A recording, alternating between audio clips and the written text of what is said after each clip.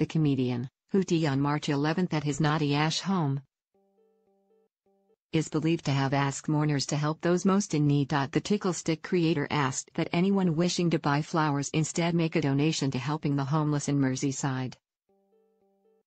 The Liverpool Echo has stated. Sir Ken's fans lined the funeral route in his home city while his horse-drawn hearse came complete with a ditty man inside. Jimmy Tarbuck, Ricky Tomlinson and Leigh Dennis led the mourners, while the likes of Tom O'Connor, Sammy Lee, Leigh Dennis, Claire Sweeney and Lord Michael Grade were also pictured. The funeral service was open to the public, with a large screen broadcasting the ceremony for those outside. It was set to be followed by a private interment, as flags at Liverpool Town Hall, St George's Hall, Cunard Building and Central Library were lowered. Two of the red, white and blue sticks were placed on Liverpool Town Hall, as others adorned a statue of the Beatles, the Queen Victoria Monument and the Mersey Ferry. A statue of Sir Ken was also returned to Liverpool Lime Street train station for the day after it was removed temporarily for building work to be carried out. Speaking prior to his speech at the ceremony,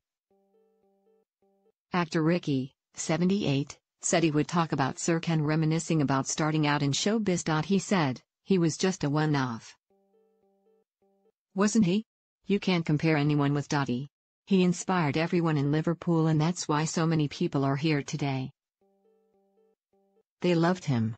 Comic Roy Chubby Brown, 43, went on, "I've been all over the world in my 50 years and I don't know anyone who didn't admire Ken Dodd.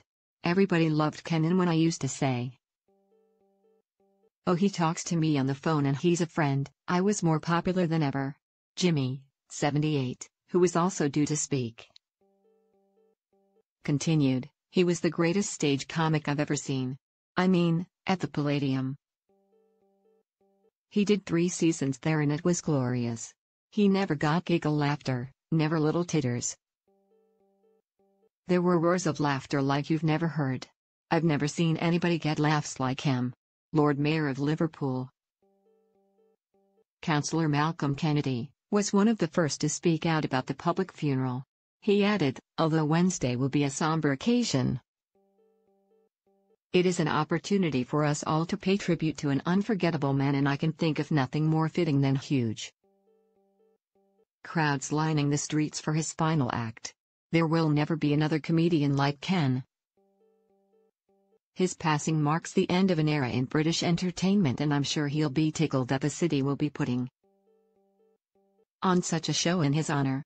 It was reported that the congregation would sing Sir Ken's signature song, Happiness. Sir Ken's wife Anne Jones was seen leaving the couple's home, arm in arm with a male companion. The couple went just 2 days before he died, following a 6-week stay in hospital.